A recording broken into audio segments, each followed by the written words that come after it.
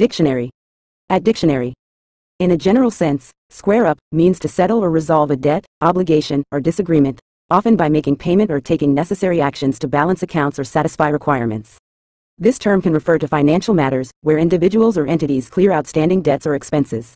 It can also apply to resolving disputes or conflicts, ensuring that both parties are satisfied with the outcome. Square up implies a finalizing action, where loose ends are tied, and all parties involved come to a mutual agreement or understanding, bringing closure to the issue at hand.